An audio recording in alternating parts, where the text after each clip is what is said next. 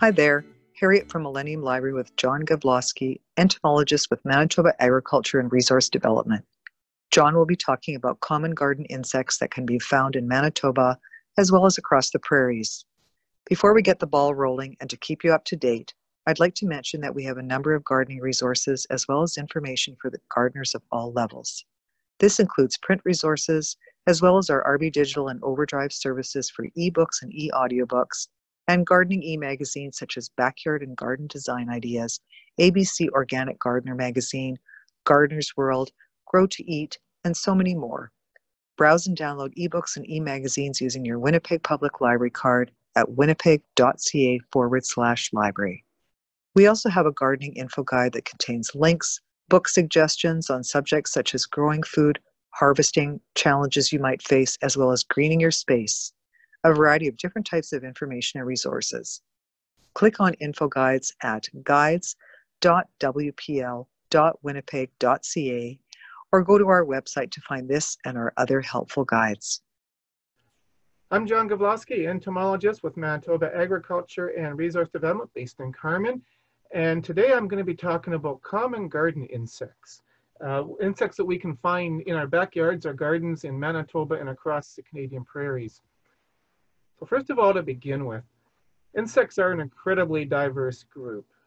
They make up probably over half of all living things. If we were to take all the living plants and animals on the earth and put them into a pie plate, roughly half that pie plate would be insects. There about 80% of all species of animals on the earth are insects. And just how many have we found?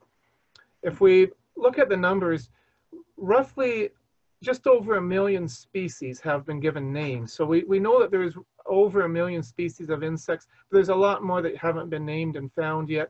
So the best estimate is that there's about 5.5 million insect species. And just to put that into perspective, there's roughly 10,000 species of birds in the world.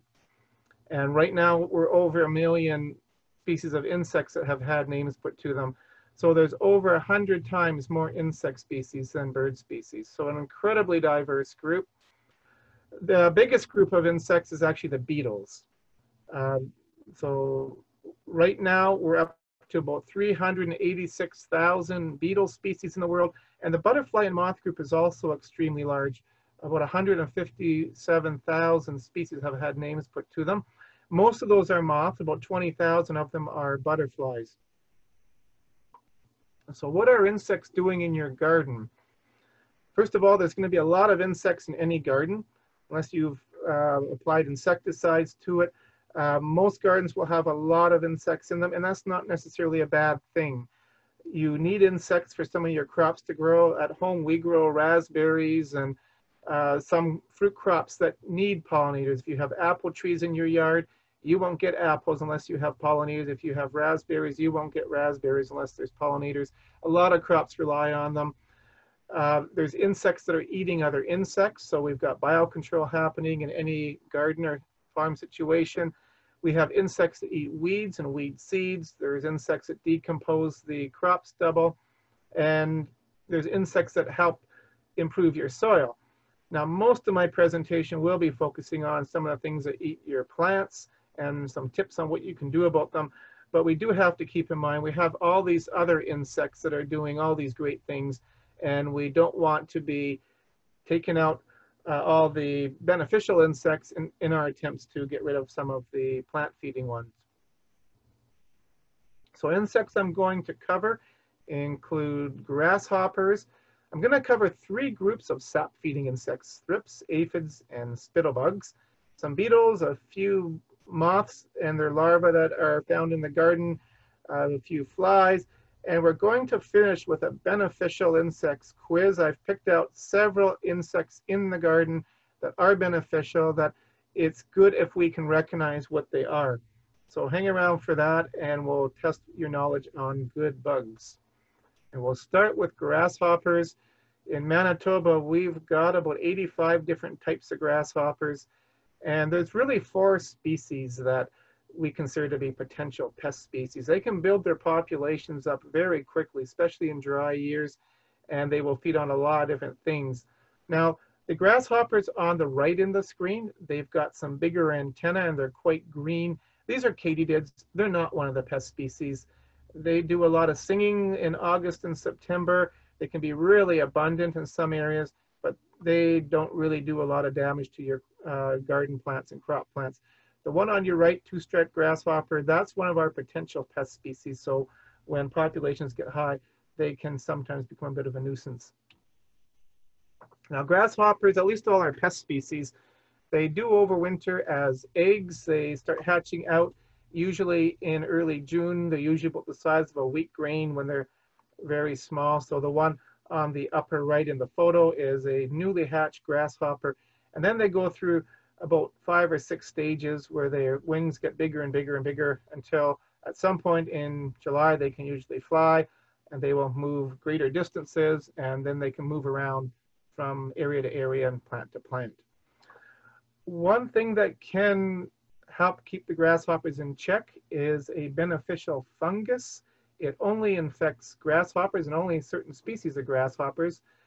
And in some years when we have a lot of rain and humidity and the fungus gets going, the grasshopper populations will decline because of this. If you start seeing dead grasshoppers clinging to the top of your plants, they've likely got this fungus. When this fungus infects them, they naturally want to climb to the top of the plants and they die clinging to the top of the plants. The fungus builds up in their body and eventually their cuticle splits open, and being high in the canopy, then the fungus can travel and infect other grasshoppers. So a bit of moisture throughout the summer can help build that fungus up and help take the grasshoppers down a bit. There's also several things that eat grasshopper eggs. I've got a few of them pictured here. The bee fly on the upper left. You will see these flying around later in the summer. They almost look like a bee. They mimic bees quite well, actually. They lay their eggs right next to grasshopper eggs, and their larvae eat the grasshopper eggs. Blister beetles, there's certain species that will do the same thing. They lay their eggs close to grasshopper eggs and the young eat them. And even field crickets have been known to dig up and eat grasshopper eggs as part of their diet. And the one on the lower right is a ground beetle. You will likely have lots of ground beetles around any yard. They're very abundant. We've got over 300 species of ground beetles in Manitoba, and there's over 900 species in Canada. Very abundant group of beetles. And they're patrolling the soil looking for things like cutworms, grasshopper eggs, small caterpillars. Some species will even climb plants and feed on aphids. So very diverse and very beneficial group of beetles, the ground beetles. Now I'm going to get into the 3 groups I said we'd cover for sucking insects, things that feed on the sap of your plants. The first of these is thrips. Thrips are very small insects. They're tiny little things. Usually when you see them on the plant, they look like debris or dirt or something if they're adults and they're black. The young often are yellow, and again, they look like little bits of pollen because they're only a couple millimeters long. But if you watch them, they'll eventually move around. If you're not sure what they are, tap them into a tray or onto a piece of paper and they'll start moving around. The way these feed is they have what we call scratch and suck mouth parts. So they will scratch the surface of the plant, make it bleed a little bit, and then they suck up the juice. Where they've scratched the plant, you get a little white spot. And when you have a lot of thrips feeding, you get white patches on the leaves. So if you start to see that, that's thrips. The next group of sap-feeding insects is aphids. And aphids are an extremely diverse group. There's 847 species of aphids known in Canada, so a lot of different types.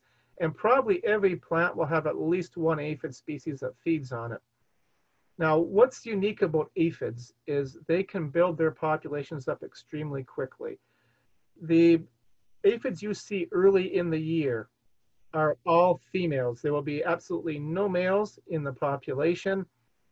The way aphid populations work, things start out as strictly female.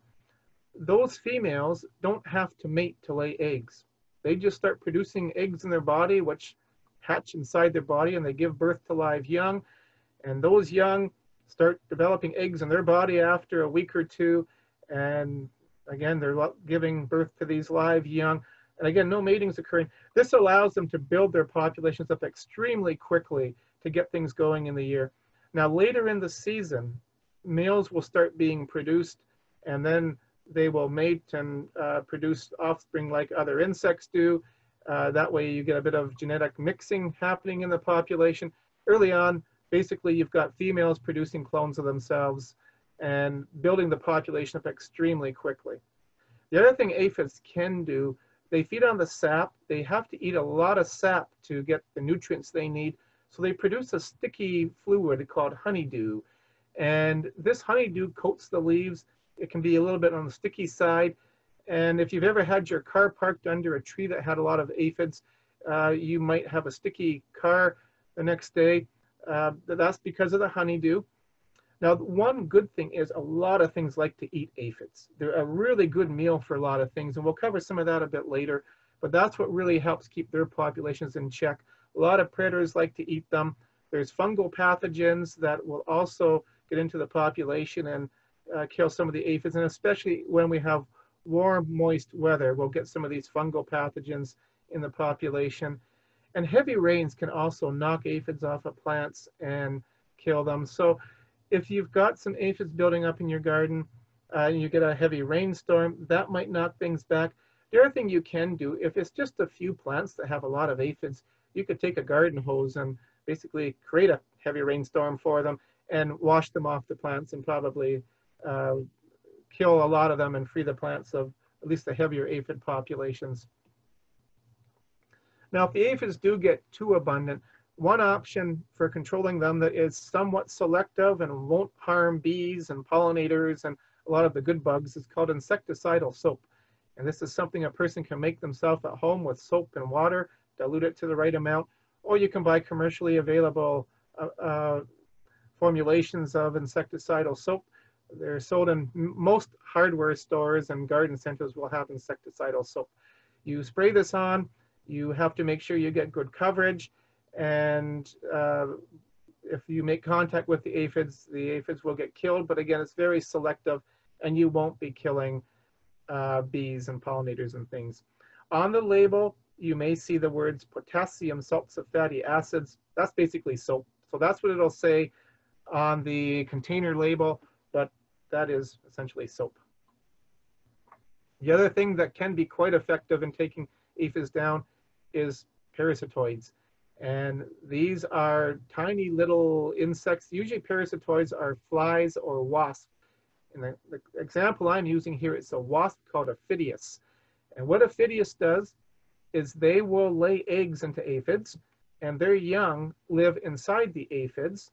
And the aphid will die and basically become a home for that wasp young. And when the aphids die, they tend to inflate a little bit to become a nice home. And we call them aphid mummies. They look like little bronzy or pale globular balls on the plant at that point. And you might even see a hole in the end where the adult wasp has come out of the aphid mummy eventually. And I've got a video here that will show just how these wasps lay their eggs into the aphids. Now you're going to have to watch this quickly because they whip their abdomen around really quickly and lay their egg in. It's extremely quick. So see if you can see this happening in the video.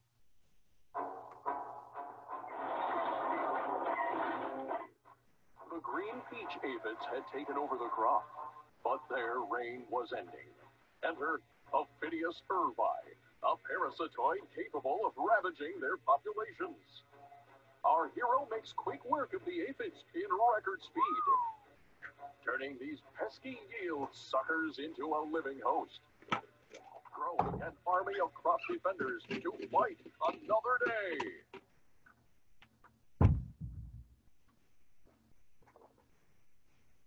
So that's Ophidius urbi, and we do have those in Manitoba. They've actually been released in some areas too, and you can actually purchase those for greenhouses to help control greenhouse crop pests as well. So the last sap feeder I'm going to cover isn't really a pest, but it's something that you will sometimes see, especially when we get wetter weather. This is called spittlebugs. And again, not really a crop pest. What spittlebugs do is they don't really feed on the sap the plant is making in the leaves, the nutritious sap. They feed on the water coming up from the roots, making its way up through the plant. This is called xylem fluid. So basically it's water with a few minerals in it and a little bit of nutrients. But that's what spittlebugs are feeding on. And they make themselves this really interesting little home. They basically are blowing bubbles out their back end, and they create this bubbly shelter for themselves. These bubbles are fortified with some extra things from glands in the side of their abdomen, so they become quite sticky bubbles. And if you try to poke at these, they don't break that easy. You can pull them apart and see the little leaf hop or the spittlebug inside, which is shown on the right in the screen. But again, they don't really do a lot of damage with their feeding, but you do get these little, it almost looks like spit on the plants. And if you have a lot of them, it looks like someone's been spitting in your garden. But again, this is just spittlebugs. It's more of an aesthetic thing. You really don't need to be spraying for these. So if you see that, it's really not much harm to the plants. So we'll move on to just a few more insects that will feed on the plants and will chew the plants.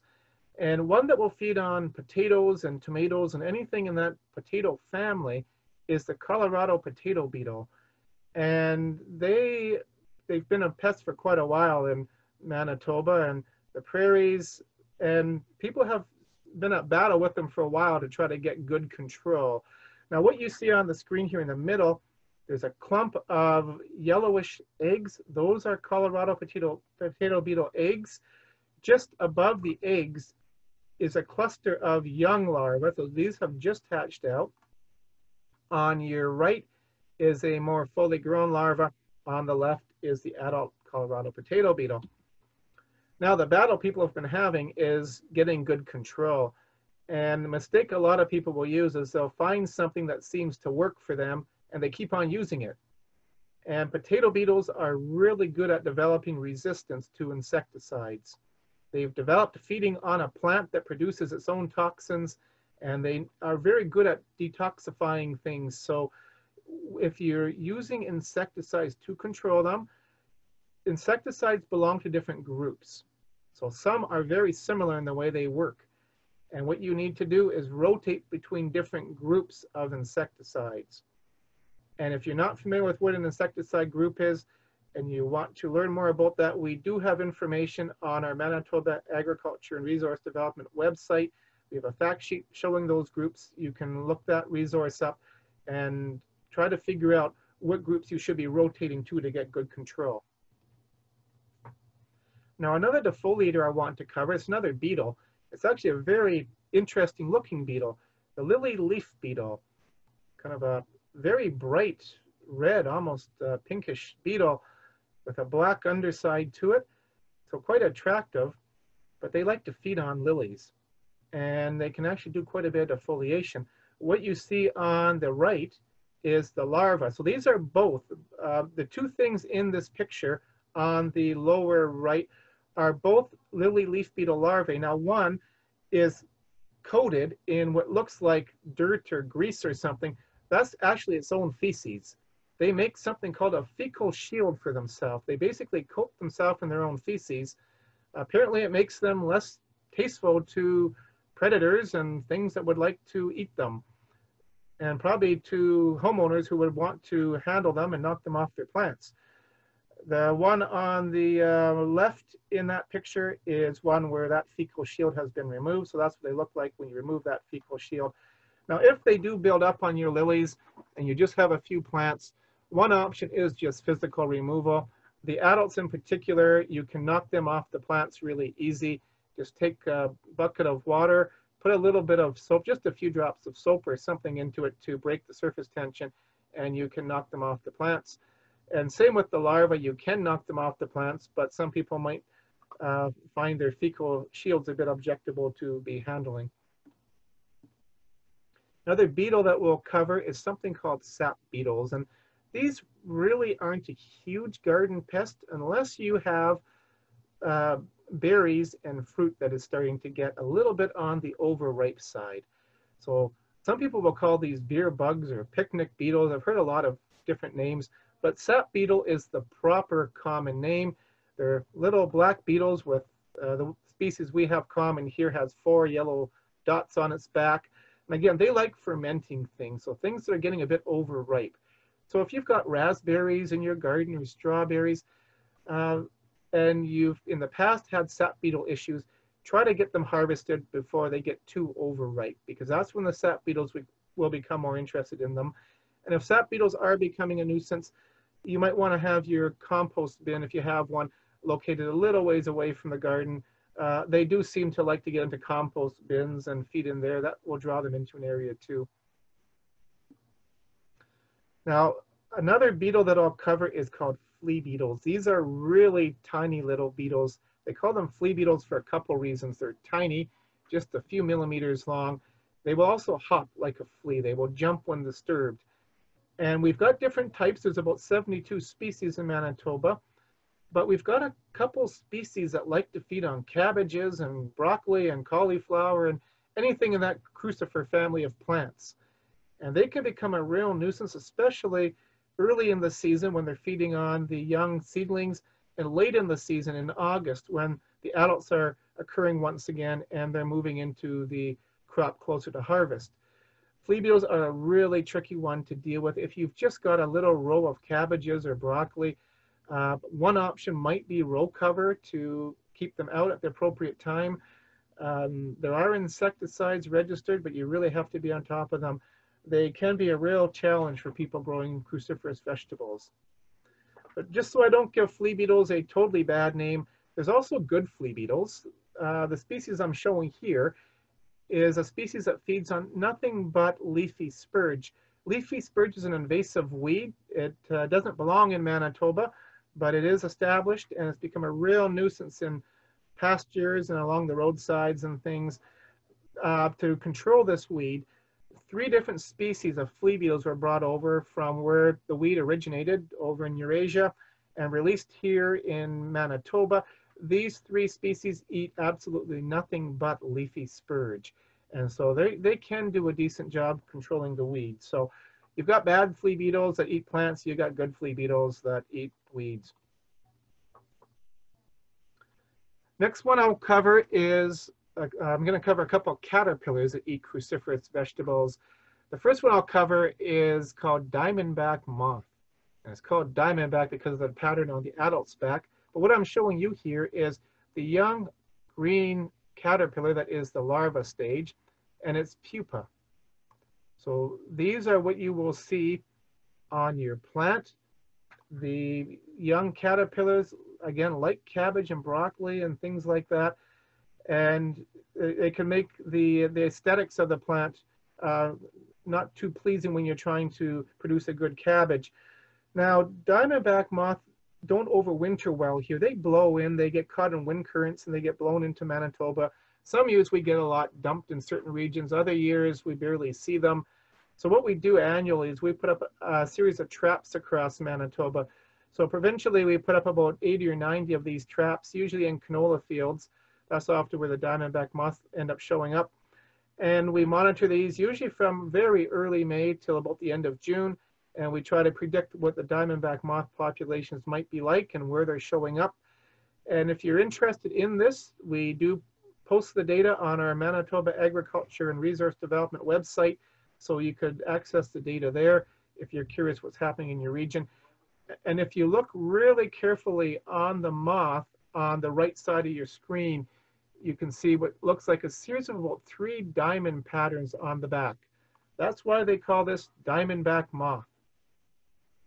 Another green caterpillar that will feed on cabbage is called the imported cabbage worm. Adults are called cabbage butterflies.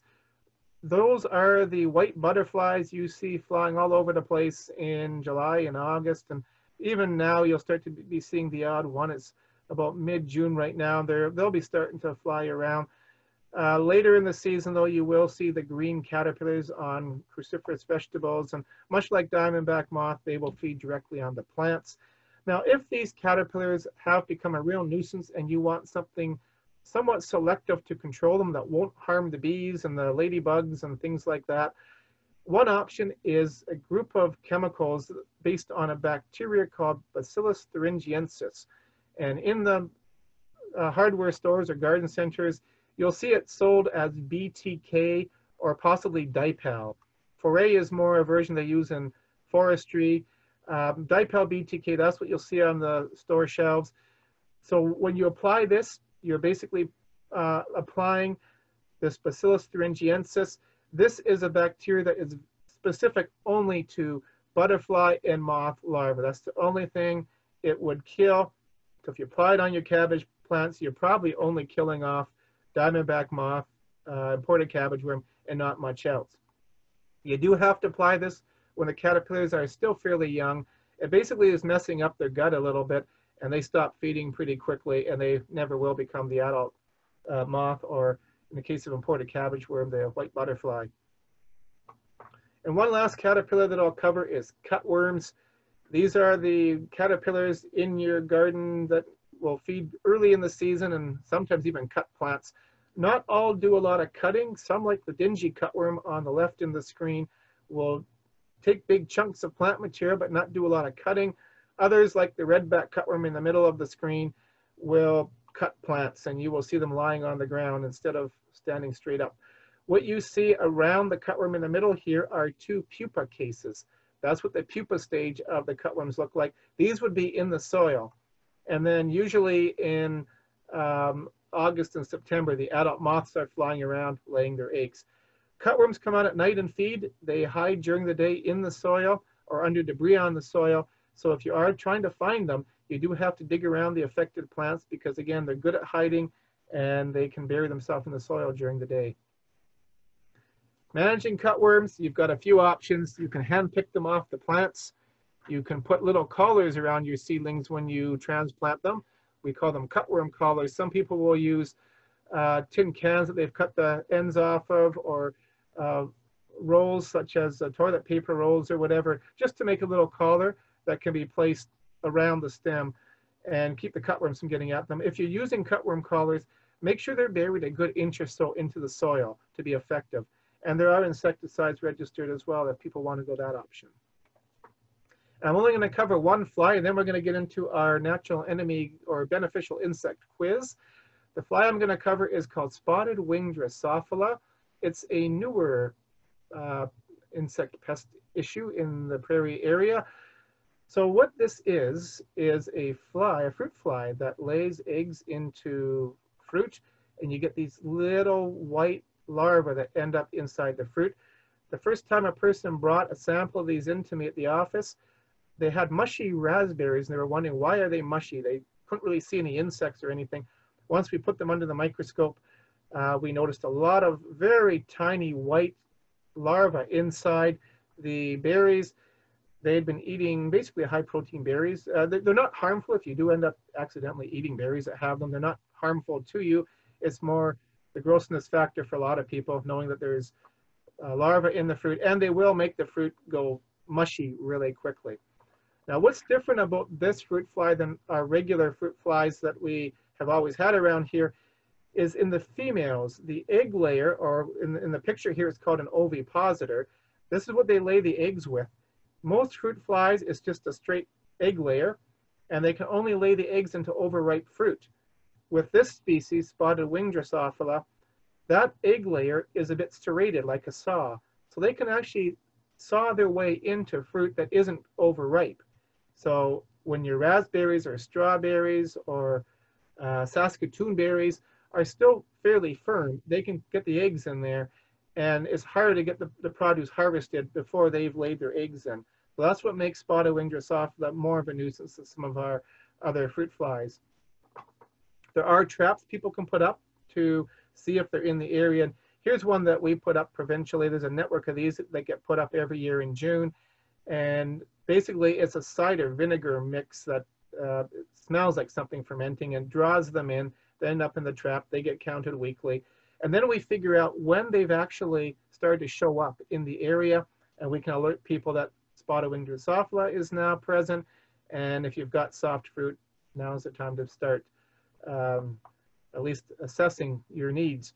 There are ways you can look for the caterpillars, or sorry, in this case, the larva of the fly in the fruit. If you make up a salt solution of basically 1/4 salt and 4 cups of water, and you pour that into the fruit, mush it a bit, you'll see the larva of the fly come to the surface. So now into the beneficial insects. And before I get into the quiz part, I just want to mention, in any garden or any landscape, there's often a lot of very tiny, almost fly-like things that you will find if you look hard enough. A lot of times these are parasitic wasps that are helping control caterpillars and a lot of the things that eat your garden plants. The example I'm showing here is called Cotesia. These are little wasps. They lay their eggs into caterpillars, such as this armyworm. They don't lay just one egg in. They usually lay 20, 30, 40, sometimes even more eggs into an individual caterpillar. The eggs are all the same age. So when the larvae of the wasp need to emerge from the caterpillar, it happens almost spontaneously, almost all at once. So you get all these wasp larvae emerging from the caterpillar. Very effective biocontrol. And again, this is happening probably in any garden that we have in the province. Now into the natural enemy quiz. I'm going to go over 4 or 5 things real quickly to see if you know what they are. The first one here is a beetle larva.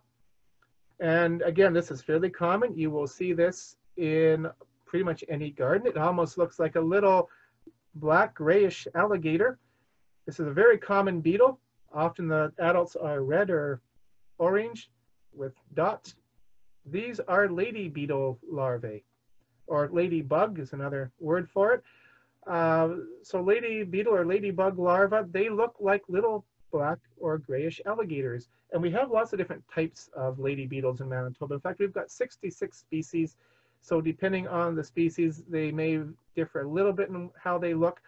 The middle picture here is actually the pupa stage. So at the top is the larva, middle is the pupa. It almost looks like a little potato beetle larva, but it's immobile, it's attached to the plant. And of course, people are familiar with the adults. Now, lady beetles eat a lot of aphids. So that's why your aphid populations don't explode on you on an annual basis. In fact, a study here from the University of Guelph looked at a couple different species of lady beetles. And on average, the older juveniles were eating roughly about 100 aphids per day per individual, as do the adults. It varies a little bit depending on the species, but they eat a lot of aphids. The next one looks like a little brownish alligator. And the hint here is that the adult stage, quite big with lacy wings. That's your clue there. These are called lacewing larvae. And people probably know the adult stage of lacewings. You see these coming to the light at night in the summer. They're fairly big. Now we do have different types of lacewings. There's brown lacewings, there's green lacewings. Green lacewings are the more common one in most urban environments, and at least the ones that we see the most. Very lacy, very attractive insect with lacy wings, quite bright green. The larva stage looks like little brown alligators that run around eating things like aphids, insect eggs, and other things. And here's a video showing you a lacewing larva in action eating aphids.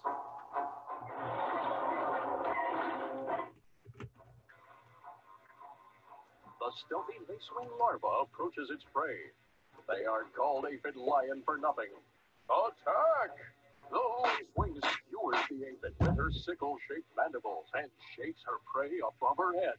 The lacewing injects the aphid with digestive enzyme and consumes her liquefied dinner. That little one on the left shouldn't stick around. They could be next on the menu. So the videos that I've been showing today, this is a series that are being produced. It's called Field Heroes. It's a series of videos produced by entomologists in Western Canada just to draw some attention and raise awareness about beneficial insects, how to identify them, and the role that they have in protecting our plants. The next one on our quiz is actually a fly larva. Looks like a slug. Has a kind of a tapered end here with a kind of a hooky mouth part. This is called a hoverfly larva. And the way they function is the larvae are usually associated with aphid colonies. The females will lay the eggs right into aphid colonies, and the larvae have these, again, hook-shaped mouth parts. They will impale an aphid with their mouth. They will hold it up and suck the juice out. And it almost looks like a freezy deflating when they're feeding on the aphid. You can literally see the aphid deflating as they're feeding. And then they put this thing down and they'll impale another one, hold it up, deflate it, put it down. So the aphids are basically hoverfly larvae, freezies. And the adult stage of hoverflies look a bit like wasps or bees. So when you see them, don't confuse them with a wasp or bee. They're very good mimics. There's a lot of different types. We've got almost 540 species in Canada. They will hover near plants, as the name would imply. Hoverflies hover. So they will hover in front of the plant before they land. Again, don't confuse them with a bee or a wasp. And just a couple more here on our quiz. The last one is an insect that is quite small, just a few millimeters long, black and white, almost like the pattern you would see on a pirate's flag. And these are called minute pirate bugs.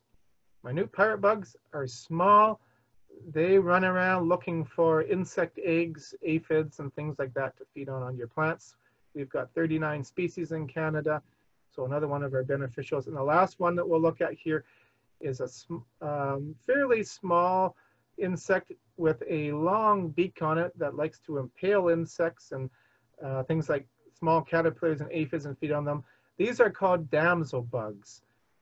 And they have a feeding style where they will approach their prey, put their beak in, inject a venom, which kills the prey, then they suck the juice out. Now, don't worry if you handle these. I handle them all the time. They're harmless to people. When I say venom, they can kill other insects with it. They won't harm a person with it. And just a precaution for anyone who is using insecticides in their garden, you do need pollinators for a lot of your crops to produce properly. The best thing you can do is only spray if needed. Spray as late in the evening as you can. A lot of bees, like honeybees, will go back to the hive in the night and come out during the day the next day. So spraying late is good. And certainly if you know that there's beekeepers around, give them a warning and try to use something that's less toxic to bees as well. We have information on pretty much everything I've covered here on our Manitoba Agriculture and Resource Development website. So if you need more info, I'd refer you to our webpage. And just to sum things up, insects are incredibly diverse. You're going to find them in any garden or landscape or yard. And that's not a bad thing. Again, they do a lot of good. It's good, though, to get to know some of the potential pests that could be on your crops, know how to deal with them in sustainable ways, and know those beneficial insects as well, and appreciate the good job that they're doing for you. So we'll wrap it up with that.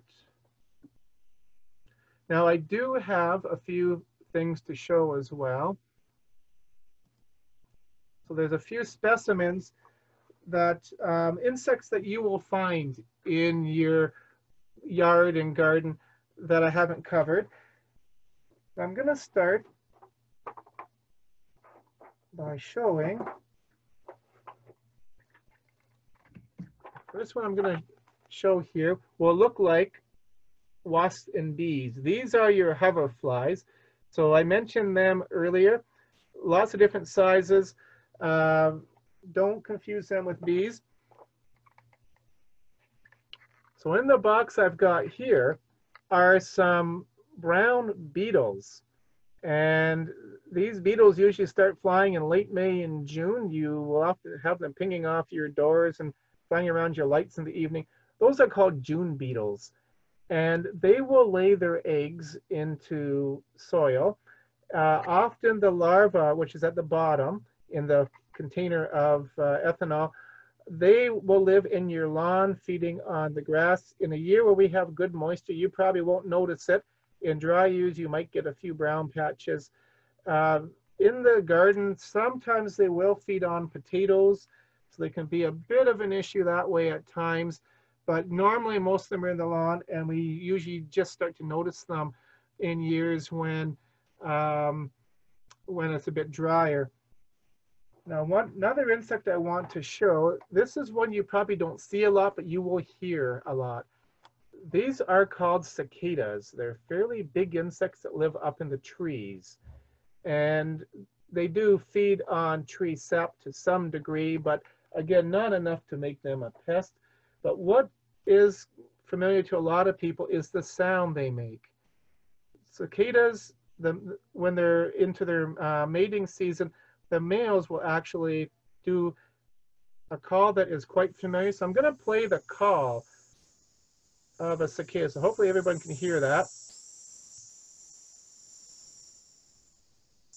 So a lot of people mistakenly think it's the hydro lines or something making that sound that you hear in late July through August. That's cicadas. They're up in your trees. Again, not really a pest, kind of a cool thing that occurs around here every late summer. That's the dog day cicada, the sound that I played, by the way. There's a few different species of them. Dog day cicada is by far the most common here. So that's the one that you end up hearing and that we have around our yards quite a bit. Now I'm going to show a couple insects that are impressively large.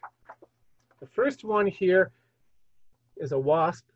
And I'm going to put my finger in the picture just to give you a bit of perspective how big this is. So this is my thumb you're seeing next to it. This is a very large wasp. It's an ichneummonid wasp called Megarissa. And what this wasp does is it's got this big, the big thing at the end is an egg layer. It looks like a huge stinger. That's actually an egg layer. And what they do is they lay their eggs into trees. They're trying to put their egg next to another insect called a horntail larva. And the larva of that Megarissa wasp eats the horntail. The reason I'm showing this is there's so much hype right now about Asian giant hornets, or murder hornets as some people call them. We already have a lot of really impressively big wasps in Manitoba. So if you do see a big wasp in Manitoba, it's not a guarantee that it's going to be one of these Asian giant hornets. Again, we do have some pretty impressive wasps here already. The horntails I referred to that the Megarissa feed on, they feed on the larva stage. These are horntails. So once again, I'll get a finger into the picture here for comparison's sake. So again, there's my thumb in there. The horntails are incredibly large insects as well. Do not confuse them, again, with being an Asian giant hornet. The odds of Asian giant hornet ever getting to Manitoba are slim. Where they're native to, they do not like prairie environments, for one, and they probably wouldn't be able to handle our winters too well. So our odds are actually really slim here in Manitoba for anything like that establishing. One more thing that I'll show you, just because they're common in many gardens, and there's many different types of them. These are called stink bugs. So stink bugs are a family of true bugs. There's species that are predators of other bugs. There are species that do feed on plants. They're a sap feeder. And the ones that do feed on plants, normally in a garden, they'll feed on things like tomatoes and maybe the sap of some of your berry crops.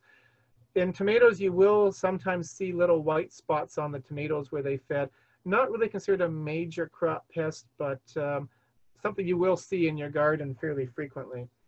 So those are some of the insects that we have in Manitoba.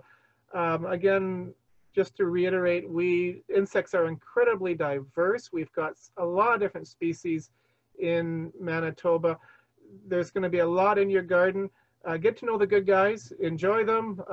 There's a lot of cool things you can see in a garden, lots of predation and parasitism and things happening on a daily basis.